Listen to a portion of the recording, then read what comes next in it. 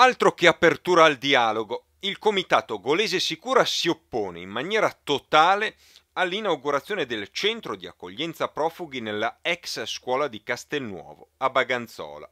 Una presa di posizione espressa a chiare lettere ieri sera nel corso dell'assemblea pubblica tenutasi nella sala civica del quartiere, di fronte al prefetto Giuseppe Forlani e sintetizzata nelle scritte vergate su alcuni cartelloni esposti stamani nei pressi dell'ex palazzo comunale di Baganzola.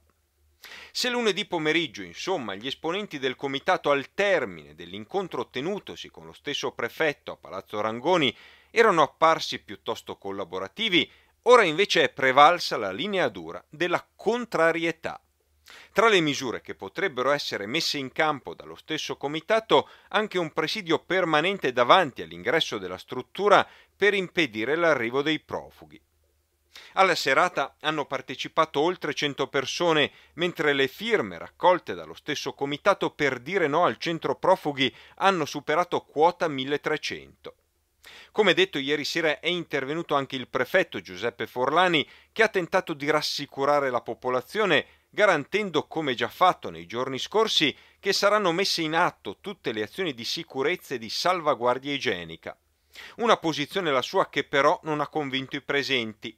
E scintille ci sono state anche con i rappresentanti delle associazioni di volontariato che dovrebbero occuparsi direttamente della gestione dei profughi. Ad intervenire inoltre nel corso della serata anche il leader parmigiano di Casa Pound, Pierpaolo Mora.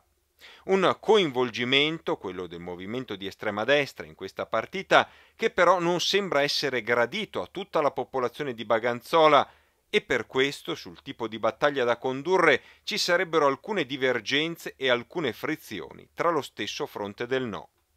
Secondo le intenzioni delle istituzioni, l'attivazione del centro profughi è imminente. Una volta completati alcuni interventi nell'edificio, saranno ospitati una cinquantina di stranieri.